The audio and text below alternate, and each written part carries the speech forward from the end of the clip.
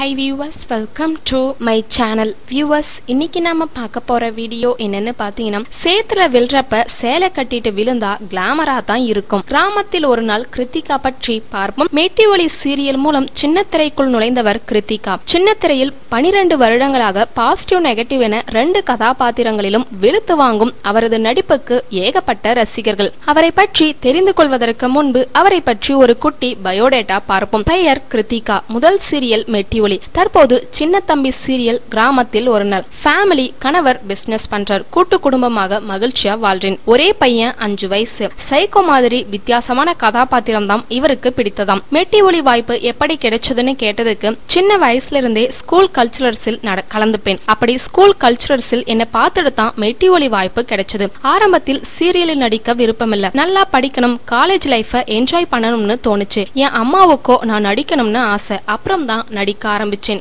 நிறைய நெகட்டிவ் ரோலில் நடிக்கிறீங்களேன்னு கேட்டதுக்கு, எனக்கு 2 ரோலுமே செட் ஆகும். வம்சம் சீரியலில் பாசிட்டிவ் ரோலில் நடிச்சேன். என்னதான் அமைதியான பொண்ணா நடிச்சாலும் ஒரு நிமிடம் வரும் நெகட்டிவ் ரோலுக்கு மவுஸ் அதிகம். இப்போ விஜய் டிவியில் சின்ன தம்பி சீரியலில் நெகட்டிவ் பண்ணிட்டு இருக்கேன்னு சொல்றாங்க. கிராமத்தில் ஒரு நாள் நிகழ்ச்சி ரொம்ப கிளாமரா நிகழ்ச்சியா இருக்கும்னு பேசப்படுதே, அப்படியான்னு கேட்டதுக்கு, அந்த ஷோவில் நிறைய கஷ்டமான டாஸ்க் இருக்கும். அது முழுக்க முழுக்க கோயம்புத்தூருக்கு பக்கத்தில் இருக்கும் கிராமத்தில் நடக்கும். ஒவ்வொரு டாஸ்கும் ரொம்பவே வித்தியாசமாக இருக்கும். பயங்கர ரிஸ்க் எடுத்து தான் விளையாடுறோம். சேற்றில் விழும் டாஸ்கில் எல்லாம் பக்காவாக ட்ரெஸ் போட்டு பண்ண முடியாது. கம்ஃபர்டபுளா இருக்கிற ட்ரெஸ் போட்டுக்கிறாங்க. ஜீன்ஸ், குர்த்தி என எனக்கு கம்ஃபர்டபுளா ட்ரெஸ் நான் போட்டுக்கிறேன். கேமரா ஆங்கிள் காட்டும் விதம் பாக்குறவங்களுக்கு கிளாமரா தெரியுது. அதுக்கு நாங்க எதுவும் பண்ண முடியாது. சேலை கட்டி நாடகத்துல நடிச்சாலும் அதையும் கிளாமரா பாக்குறவங்க இருக்கத்தான் செய்யறாங்க. ஜீன்ஸ் குர்த்தி இல்லாம நான் சேலை கட்டி சேத்துல குதிச்சாலும் அது கிளாமரா தான் தெரியும்னு சொல்றாங்க. உங்க காஸ்டியூம் செலக்ஷன்ஸ் பற்றி சொல்லுங்கன்னு கேட்டதுக்கு, சின்ன தம்பி சீரியலில் மாடர்னா ட்ரெஸ் பண்ணுவேன். அதனால் 70,000 ரூபாய்க்கு ட்ரெஸ் எடுத்திருக்கேன். ஒரு சீரியலில் பயன்படுத்தின காஸ்டியூம்ஸை இன்னொரு சீரியலுக்கு பயன்படுத்த மாட்டேன். நான் கொஞ்சம் உயரமா இருக்கிறதால் பெரும்பாலும்